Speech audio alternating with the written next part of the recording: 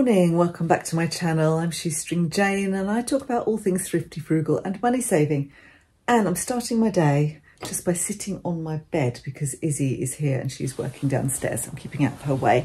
I'm just trying to pull together today all the random bits of videoing that I've done over the last few days. So I thought I would do that. But for some reason this morning, I woke up, I do this a lot at the moment, woke up at 4:45 and I tried my very best to get back to sleep and I couldn't. And in the end, Archie was, I think I disturbed him and he was demanding to go out. 4:45, he was barking up the garden. My neighbours must be cross with me this morning, but he had a scent of a fox or something. I made myself a smoothie this morning using some mixed fruit, frozen fruit that it was just got too many black currants and red currants in it. I think I got it from Aldi or somewhere.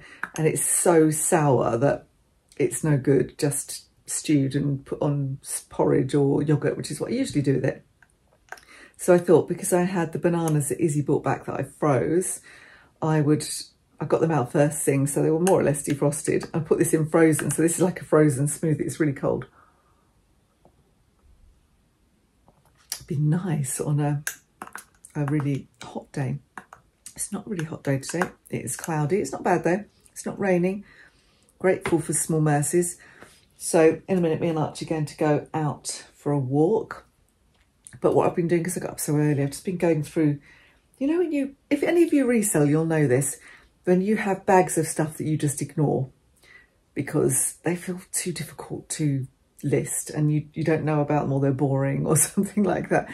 The other day I pulled out a couple of boxes full of this stuff that I didn't know how to handle out of the garage just to make some space to put some stuff I had listed in there, and I'm dealing with it now while I'm looking at it. I don't know why I put these in here and ignored them. They're not bad. Boxes are a little bit, I don't know, bent and damp. The Gordon Ramsay mugs. They've never been out of the box. They look as if they're brand new. I've got two of them actually. I picked these up such a long time ago. And I think the reason I didn't list these was because I thought Chloe might want them. And because they're actually quite nice mugs and she just moved into a new flat. But actually, she said she bought herself a load of mugs. Well, they're very dusty. And they're quite nice though. And she didn't need them, so I didn't give them to her. And I shoved them in a box and forgot all about them. So I've got two lots of those I've got to sell. These, they were vintage Christmas ornaments. But honestly, before I could list them, I kept breaking them. I think actually they're all broken now. I put them in here to move house. And I literally think the others are broken. Oh no, I've still got some. Here we go. Aren't they sweet? I've still got 3 left. I did start with 6. Now I have 3.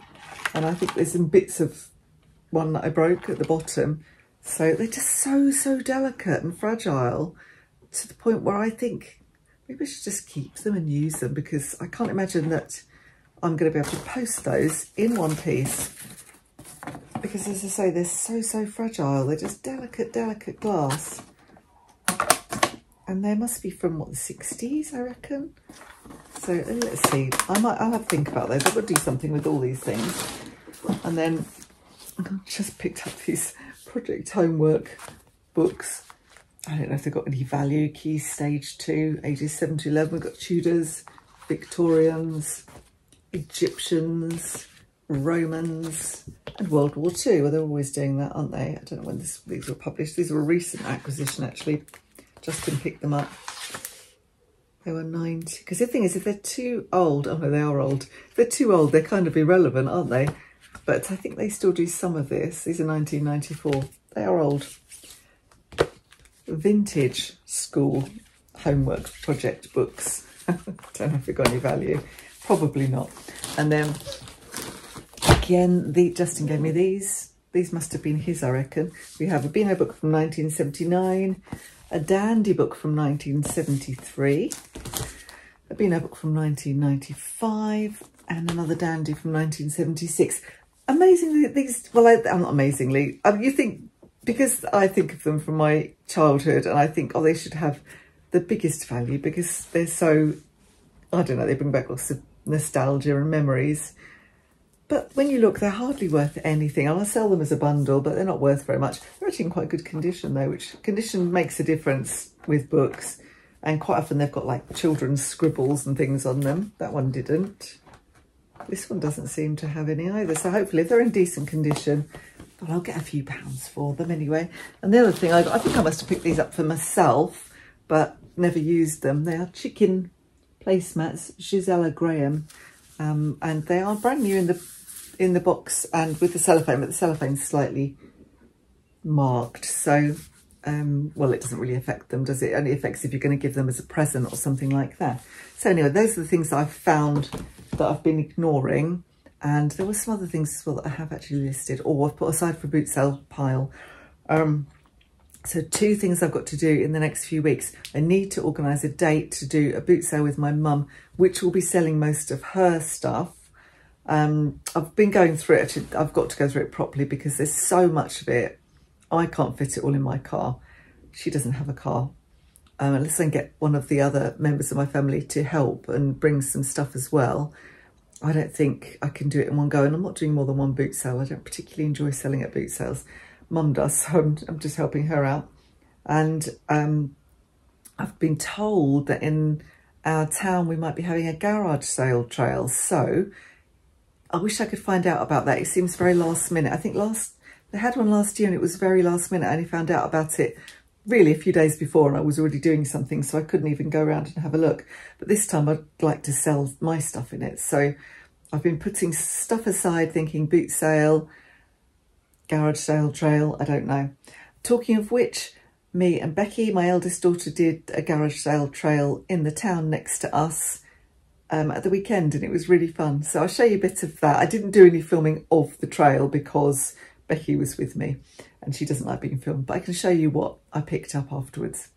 So I'm just getting ready to go out to a garage sale and the sun's come out. I probably won't film much because I'm with Becky and she's a bit camera shy, so I'll try and film a little bit and then I'll show you what I got when I get back.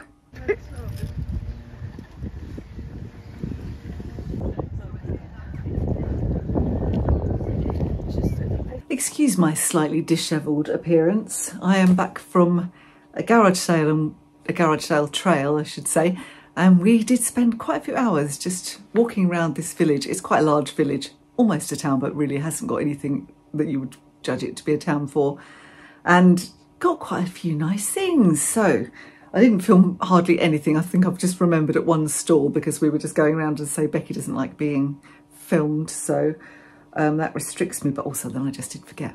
Let me show you what I picked up anyway. The nicest thing I think I got today was this Mason's Regency plates, and they've been turned into a cake stand.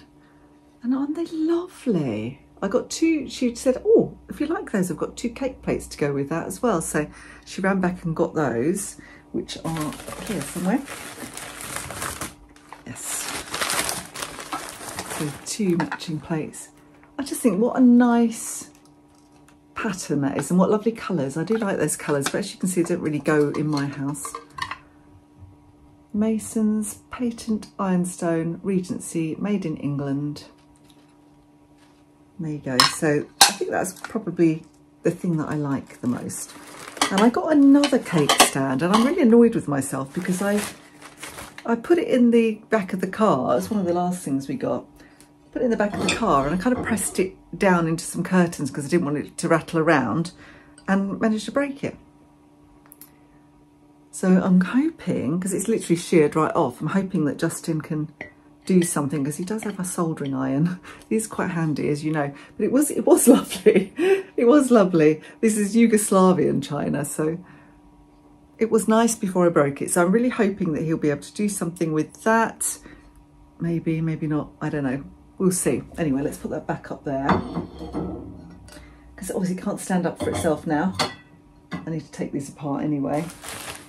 So what did I get? So I must stop picking up teapots, honestly. I pick up so many teapots to sell in my shop and they do sell, but they don't sell quickly. And I've probably got enough teapots to last me a couple of years, but this is a Denby one.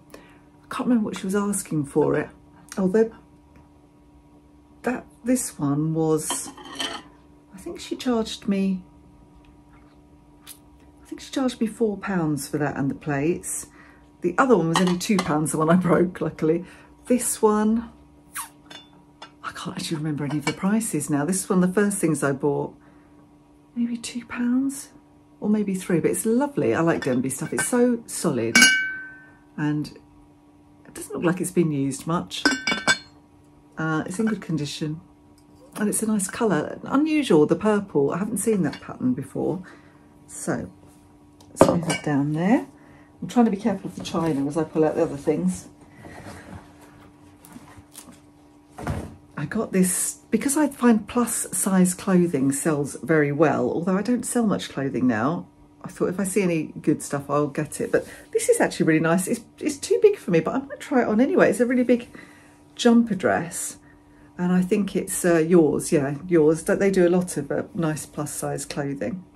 It's a nice colour, real nice burgundy, and it's a long midi jumper dress and loose and kind of flattering. I actually think it's rather nice. I'll try it on. I think it's going to be too big for me though.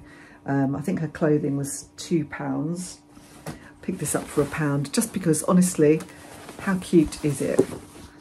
It's a little child's Le Creuset apron. She charged me £1 for that. And it doesn't look like it's ever been used. I just thought it was cute. That might end up with Justin's nieces, but there's 2 of them and only 1 apron, so maybe not. We'll see. Oh, this lady, oh my goodness, she was a really nice lady. She was probably in her, maybe her 70s, I would say. I picked up this handbag because I thought that looks really vintage. And it turned out it was really vintage because she said, I bought that to take away on my honeymoon. And it's leather inside. You can't probably see that, but it's a kind of almost like a kid leather inside. So the patent will be leather as well. Can't see a make. She charged me, gosh, I think it was £3 I think it was. £3. I bought 2 things from her though, so maybe not. Can't remember. I'll remember when I get the other one out. Try and think what. I remember giving her £5, so maybe £3 and then £2 for the other thing. I can't remember what the other thing was, but I'll show you that when I get to it. But that's proper vintage. True vintage handbag. Very 1950s, early 1960s, I would say. And that's really good. I've no idea the value of any of these things. No, it wasn't the same lady, different lady. This was the same lady. The same lady had these dressing table set. And she charged me £2 for those. And she said she got them for her 21st birthday. I said, I feel like I'm buying up your history. And she said, oh, I've got loads of them, so I don't need all of them. But they're like embroidered. And they're really nice. So I think they're really nice. They're very heavy and metal as well, you know, good quality. None of this rubbish we get that's made in China these days. So if I get Temu, this was a John Lewis coat, size 14 from another lady. The price is on there, there you go. It's much better for my memory when I've got the price in front of me. £3, it is a little bit kind of fluffy, but I've got a lint roller upstairs. I can sort that out. It's in really good condition. I check the armpits. I always do that now. Been caught out like that before. Check the armpits, check the pockets. All in decent nick. One thing I didn't look at, and I wanted to see if it had any wool in it. It has. It's 70% wool, 30% polyamide. So that is a nice quality coat. So it needs a lint roller all over it. It looks like it's been sat with something a bit fluffy. And when you come into this house, everything ends up covered in cat hair. So I'm going to put that back into my bag. I got these for, they were a £5. I've probably paid too much for these. They're St Michael, made in the UK. And you know I like a vintage cottage curtain. But I have got quite a lot of these things now. They're not lined, but they are cotton. And they're quite long, Marks and Spencer's. And they're a proper cottagey design, so I think they're nice. And they're quite a big pair. And I guess they were a £5. And I've got one more thing, I think. And then I got this, it looks, I don't know if this is vintage. It looks kind of vintage. Like an eiderdown, country cottagey. It's not actually proper patchwork, I don't think. Oh, it is proper patchwork. Oh yeah, it is proper patchwork. Pink and green, which is totally my colours. Whether I'll keep it or not, I don't know, but it was only £3. And I thought, it's a double. But you can't really go wrong, £3 for that. I thought I bought a plate from that lady as well. So I've definitely got some other things somewhere, which I will go and find in a minute. I'm sure I've got some more things. I definitely bought a plate from that lady. I wonder if Becky's taken that home, or it's still in the back of the car. I'll go and have a look in a minute. But yeah, I'm trying to find if there's a make of this. Obviously I wash things like this on somebody's bed, but it is just an eiderdown. I can't see a make at all. Feels like cotton though. No, can't see a make. So they were definitely, I think they were quite popular in the 80s. Correct me if I'm wrong. Feels like an 80s piece, but it's very nice, cottagey pink and green, so I like that as well. Goes quite well with those curtains actually. I'm going to go and see if I can find the last plate.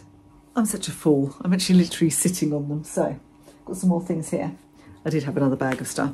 I picked up these. They're only £1 and they're cos. And cos, if you know, are very expensive. They don't look like they've been worn and washed much. So I'm trying these on. They're like a cotton linen blend, I reckon, without looking. Let's have a look. 25% linen. Viscose and linen. So that's good because they are a bit screwed up, but linen screws up really badly, I find. And I just think, although it's lovely, it feels nice when you first put it on. You always end up looking like a bag of rags, as my mum would say. So I'm going to try those on and hopefully they will fit me. And I picked up this. I love Bill Bailey. It doesn't look like anyone's read it. It looks like one of those things that people give as a gift and then you don't read it. And it's his remarkable guide to happiness. Who doesn't need a guide to happiness? So I love Bill Bailey. He's funny, and I think that'll be great. I'm going to read that and probably pass it on to somebody. These we picked up for me and Justin because honestly I am very good at breaking wine glasses. Just standard wine glasses. I'm very good at doing them. The John Lewis value range, but they're still John Lewis, so that's good. They're not those, I bought some recently, they were lovely, but they were so thin, they just broke constantly. And oh, there's the plate. So I remembered this plate. I like it because it's an Art Deco type design and the colouring. It's JHW and Sons, Hanley, England, Royal Falconware. Now, I have not come across this before, but I have got similar designs. So I reckon that's sort of 1930s, maybe 1920s. And I love this shape. I think it's really nice. I think it's cost me £1. No, 50p from the same lady that I bought the duvet from, the eiderdown from. And I thought that's just really a nice plate. So I got that. So that was everything. And then we went and had a cup of tea and a bit of cake in the community centre, which cost us £1.50 each. So it was just brilliant. It was lovely. I love a day like that where you're just strolling around. You get to see parts of a town that you would not see. We did do a lot of it walking, and then we decided the next stretch was quite a way away. So we did drive up to it and then drove around a little bit. But we did do quite a lot of walking. So I've got my steps in today. And you see bits of the village that you just wouldn't see because you drive through it. And this one in particular, I drive through quite often. There's a good pet store there that I go into, a nice independent one. And it's just nice. You go around the back and there's all these little thatched cottages and it's such a community event and people all chat to each other and they chat to you and it's just really friendly. I love those kind of community events. So we had a really nice morning. Now I need to go and tidy this stuff up and tidy up the house and hoover whilst Archie is not here to get in the way. Something else I've been doing this week is experimenting with this book, Pinch of Non-Budget. So they're all calorie counted and delicious looking recipes. I was given this ages ago. I was actually gifted it. They gave me a couple and I offered one as a competition prize on Instagram, which is what they asked me to do. And the other one was for me. And I've never really looked at it because I was looking at doing keto and other sorts of diets. So I didn't really look at it. But the last couple of weeks, I've actually been going back to counting calories because I just want to lose my belly and I'm not doing it any other way. So, I mean, I am a terrible snacker and that is my problem. So I think that I can build in some snacks if I do calorie counting. And I've done a couple of, honestly, some lovely recipes in this book. If you haven't got it and you want a bit of inspiration, it's worth a look. I did, last night we had a risotto. Just made this risotto from Pinch of Non-Budget book. I've changed it slightly, but it actually looks banging. Looking forward to this. I did adapt it slightly. It was carbonara risotto, and I was supposed to make it with gammon, but we had some leftover chicken thigh fillets, so I used that and a bit of bacon to get the carbonara sort of flavour. But other than that, oh, it was just yummy. We've got some left over for lunch today, and tonight I'm going to make mushroom and spinach curry, which looks, again, pretty delicious. There is cottage pie recipe, which is basically cottage pie, but you know, it's just got some changes to keep the fat and carbs a bit lower than normally they would be. And there's another recipe in here, which is just a very basic thing. It's the kind of thing I make myself, which is pasta and bacon and peas and low-fat soft cheese. And I've made that kind of before, but I think their quantities made it particularly delicious. So I'm making that again this week as well. That's also on the meal plan. I haven't put any desserts on the meal plan, but I have to say they look really good. We have, look at these, Neapolitan ice pops. And they contain a lot of bananas for each layer. So you've got a chocolate layer, which is a medium banana cocoa powder. The white layer is just the banana, and the strawberry layer is strawberries and banana. So, but I just thought, oh, don't they look good? So if you like bananas, they're an option. There were some few other things in here as well that look decadent as hell, but rather delicious. I mean, these are not low carb. These are 313 calories each. Creamy raspberry slices. I think they're not really much lower than anything else would be, but you've got lemon curd Swiss roll. That looks pretty good. And a slice of that is 126 calories, which is not bad, is it? So, oh God, these also look good. Cappuccino lava cakes. Oh, they look really good. They're making me hungry. Shouldn't really look at these at breakfast time. I'll get back on with my smoothie. Anyway, just thought I'd show you that, show you what I've been eating. And me and Archie are going for a walk now. See you later. Lovely roses, aren't they gorgeous? Beautiful. Do you think, Arch? Look at this great freebie I just found. I don't think the solar bit works. I wonder if we can get a replacement. It's really big. Goes with our free goose swan. And my dad's old little lady from his garden. I think it looks quite cool on Justin's little creation that he's made, his little dry stone wall.